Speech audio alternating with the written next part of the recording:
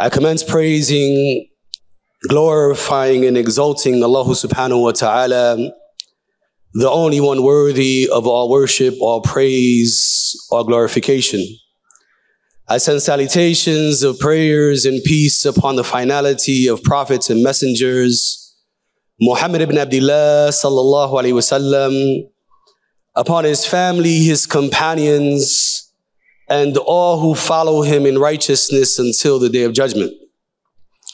Indeed, beloved brothers and sisters, the best speech is the book of Allah, Jalla wa Ala, the Quran, that He has sent down to us as nur, as light, as huda, as guidance, as rahmah, as mercy, and as a shifa, as a healing for what lies within the hearts and souls of human beings.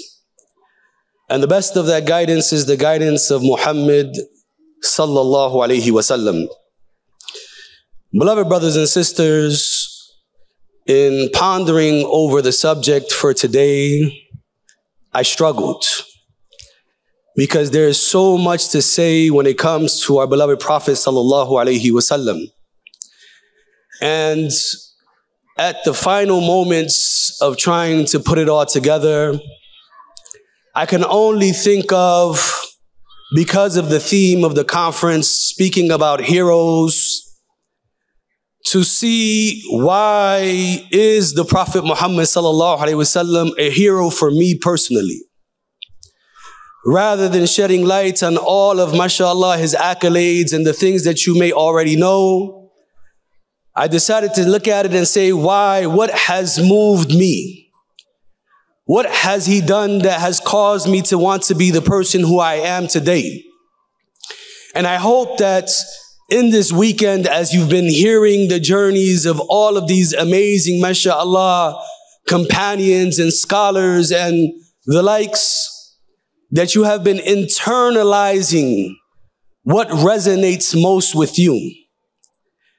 And because of that, when we think of the word hero many times, we immediately think of a warrior who has placed their life on the line. Someone who went into battle amongst thousands of warriors, fought hard, came out with 70 wounds or more, still alive, still breathing, and ends up victorious, thereby liberating their people from defeat and being conquered. But when speaking about our beloved Prophet sallallahu alaihi wasallam, I love the definition given by Debbie Mazar regarding who a hero is. She stated, a hero is somebody who is selfless, who is generous in spirit, who just tries to give back as much as possible to the people. A hero is someone who saves people and who really deeply cares about human beings.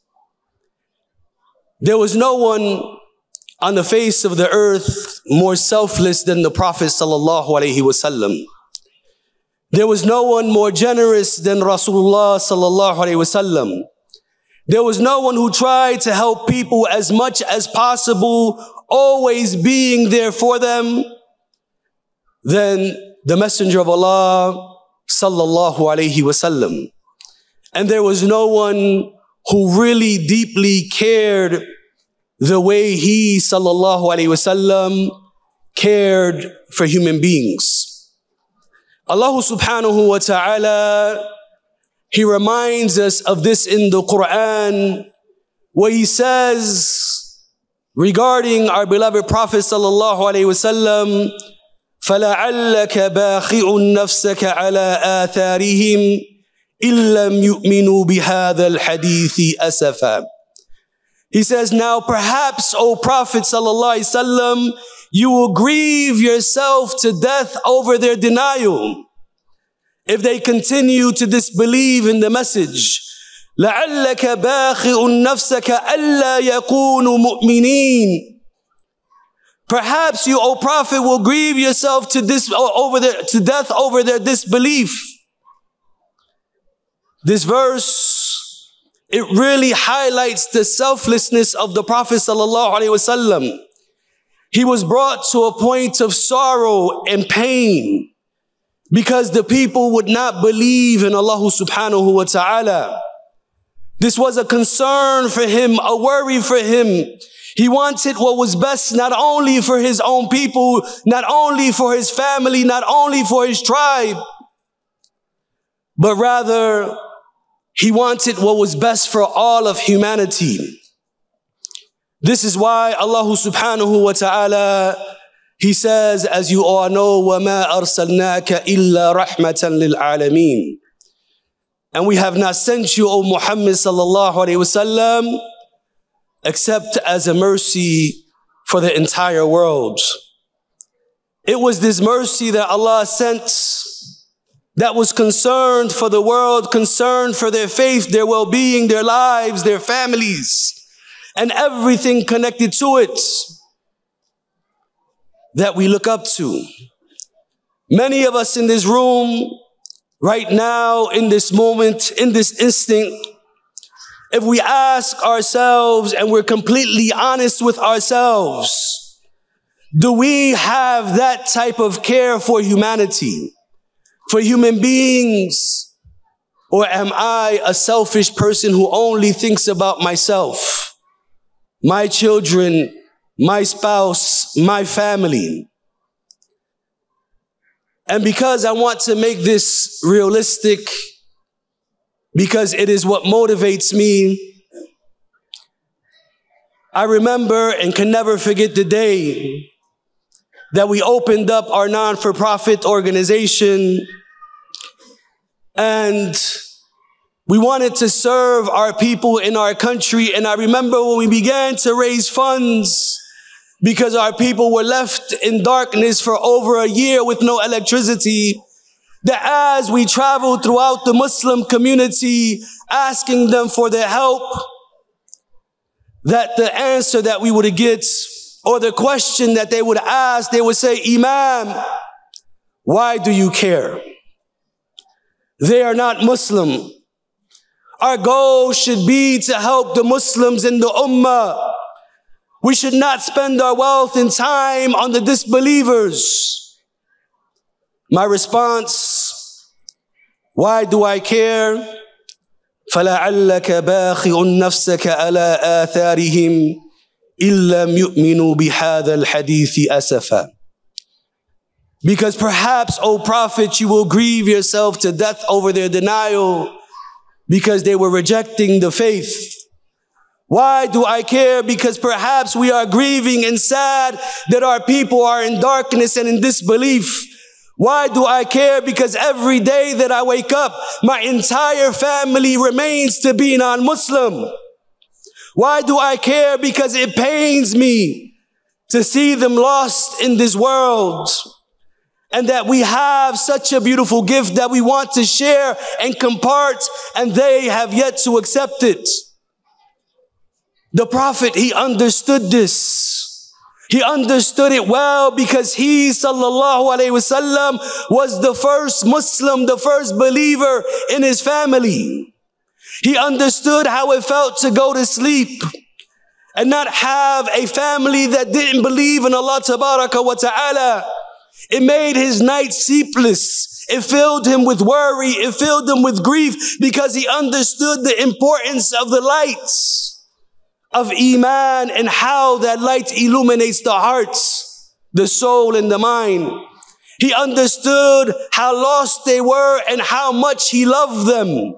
He understood that it was going to take everything in his being, in his soul, to reach the hearts, minds, and souls of those whom he loved. He understood that the more they rejected, how difficult the task was going to be for him.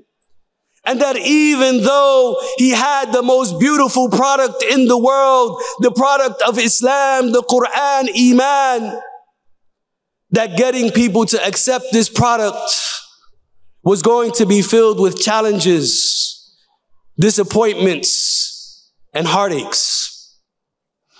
But for many within the Muslim community today, who have been born amongst generations of Muslims, you have no idea what it's like to have family who don't believe.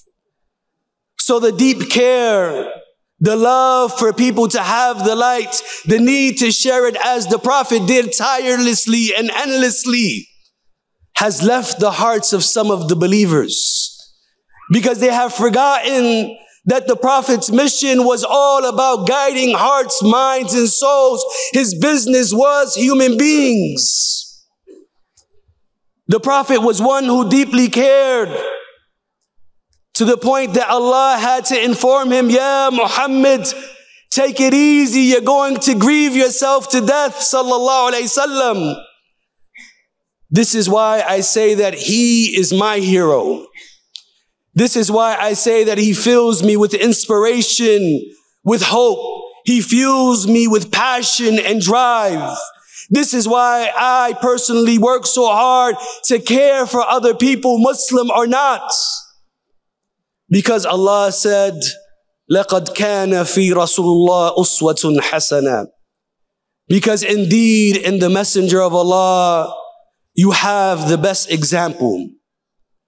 So if I take the Messenger of Allah as the best example, then I have to be concerned with people, with their lives, with their well-being, with their guidance, as he sallallahu alaihi wasallam was. Because I also understand what it's like to be the first Muslim, the first believer among my people, among my family. I too have sleepless nights. I too am worried. I too am grieved and saddened. I too see how much work there is ahead of us as we are rejected at times. And I too, in these moments and times, overwork myself to give myself more than I have or need on most days, to work when I should rest, to be up when I should sleep, to travel when I should be with family. Just last night, as I was delivering a talk in Spanish about Jesus to some brothers and sisters in Washington, D.C., who had non-Muslims and brought their families to an event, a sister came up and asked a question. And as she asked this question, I can see her eyes well up with tears, her voice begin to choke up, as she says, "What do I do, Imam, about my family who does not want to accept Islam?" And I ask myself every time I hear that question, in the Muslim community, who is going to feel her pain? Who will understand her sorrow? Who will see her grief? Who will be there for them in these moments of uneasiness? And I equate this back to the Prophet sallallahu alaihi wasallam during the most difficult times and moments that he would walk around and he would see the family of Yasir and he would tell them to be patient, that Jannah was going to be theirs, that would be their abode. He would show up emotionally even though there was nothing he can do physically. And in many instances, this is our case with new Muslims who face the issues with their families when they come to us, that all we can do is show up emotionally even though we cannot change anything physically. What worries me is that, are we understanding the work of the Prophet sallallahu alaihi wasallam?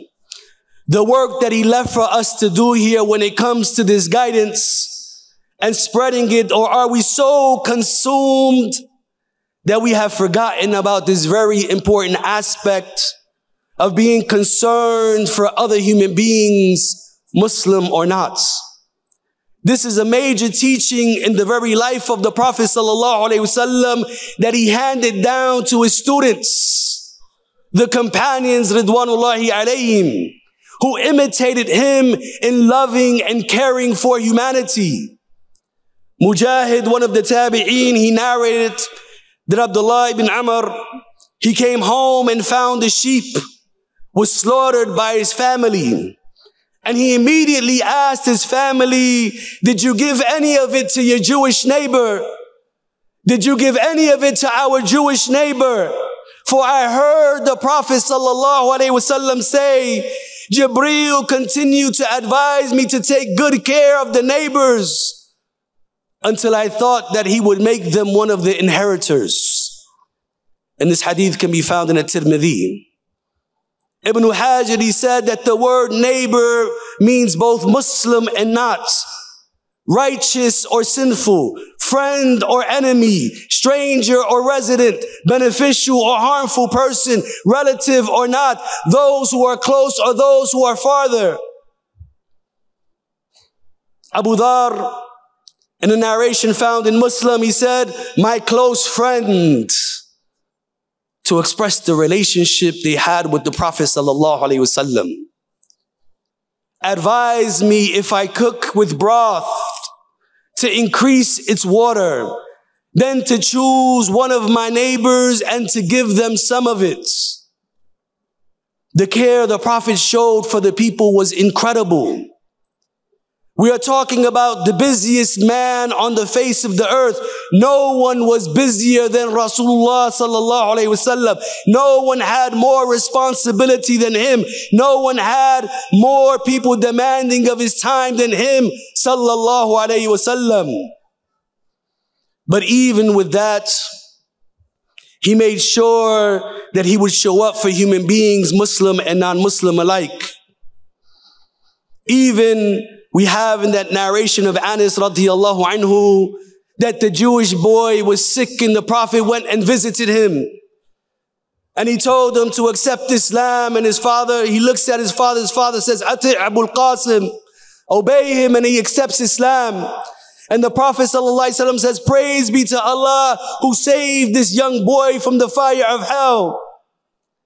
This man, subhanallah, who was the most important man of the earth, took his time out to go visit a young non-believing boy. He could have said, someone else can do the job. I have 1,001 things to do.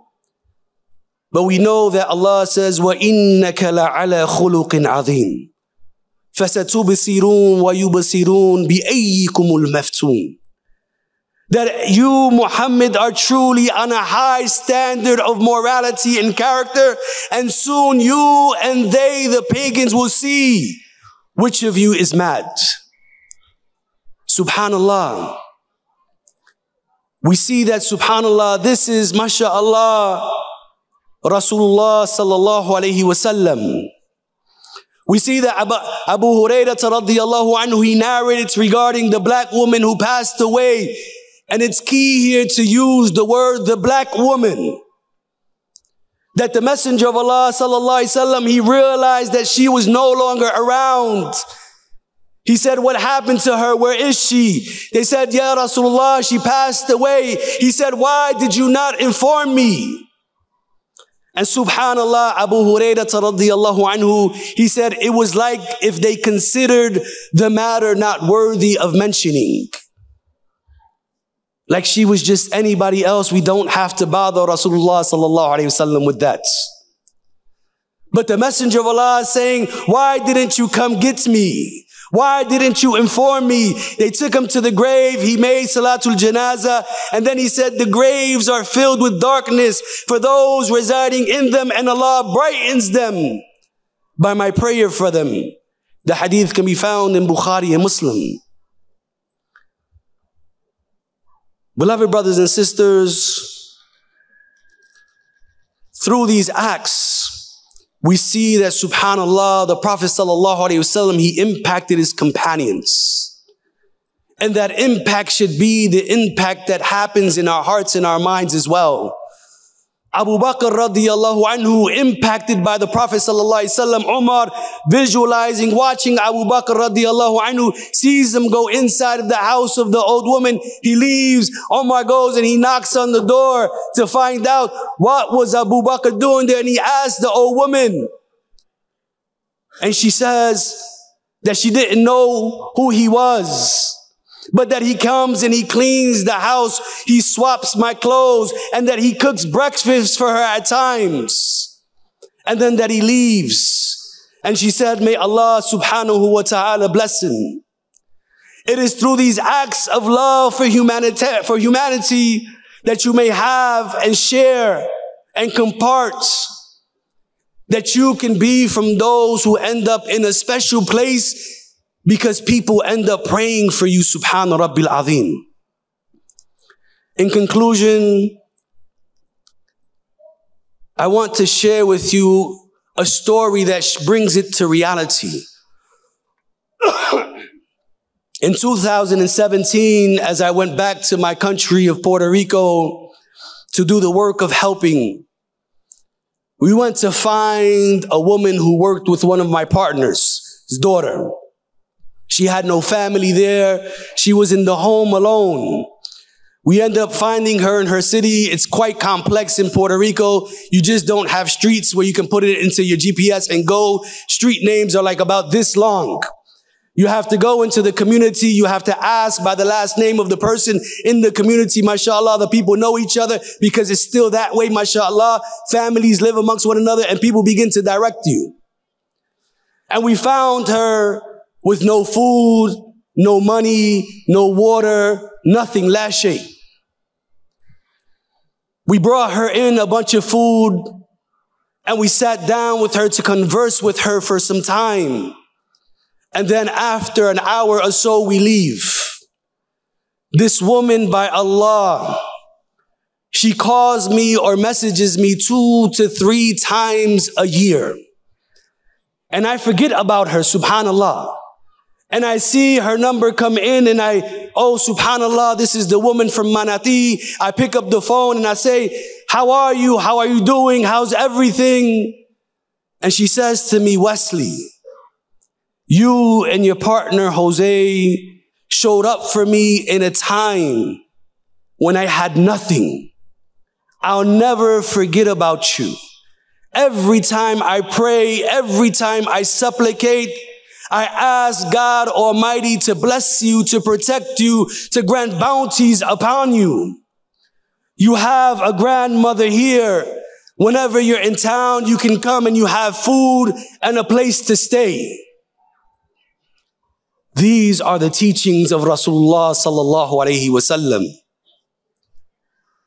My father, he just recently, subhanallah, shared some information with me as I was at the doctor's office with him. He says, I was out and I saw a man, he looked homeless and the man stopped me. And he said, can I talk to you for a minute? And my father said, sure. The man said, I would like to ask you for something. My father said, what is it that you would like to ask? He says, I'm an immigrant to this country. I came illegally into this country because back home, they told me back home that when I come to America, there's going to be pearly white gates, money, opportunity. There's going to be so many things here for me. And I find myself sleeping under a bridge with nowhere to go. And back home, it would have been much easier for me to survive than it is here in this place of horror. Do you have $1 that you can give me? I haven't eaten all day. My father said he began to look and he couldn't find $1. He said, I only had $20 to my name. He said, I told the man, I'm going to give you all I have left. He said, but I need one thing that you promised me to do. The man said, what is that? He says, I need for you that when you buy the food with this $20, that before you go to eat, that you remember my name, Pedro. And that you ask God because I'm sick. And I've been going through things in my life. And I'm being tested. That He protect me, guide me, and heal me. And that every time you go to eat, you don't forget about me. And the man, he told my father, I'm going to pray for you every time I eat. I looked at my father and I said to my father, this is who our Prophet was, sallallahu alaihi wasallam. Someone who cared about people. Someone who did not judge people. Someone who gave time and attention, especially to those in need, those who most would ignore, like this man, due to him being homeless and in the streets. This is the lifelong impression that our beloved Prophet sallallahu alaihi wasallam has left upon me personally. To be a person who cares about others, to be a person who tries to be selfless, to be a person who shows up even when most think you're not going to show up because you're too busy, because you're the imam, because you're a leader, because of whatever it is that they may think about you, that maybe you're not even worthy of having or worthy of that type of recognition. This is what it means to be a Muslim, to be a believer. This is what it means to be a person, as we started out with the definition of a hero, who deeply cares about humanity. And this is why the Prophet sallallahu alaihi wasallam is my hero. Joseph Campbell, he said, a hero is someone who has given his or her life to something bigger than oneself. A hero is someone who has given their life to something bigger than oneself. And I know for a fact that the Prophet sallallahu alaihi wasallam was someone who gave his life to something bigger than himself for all of us.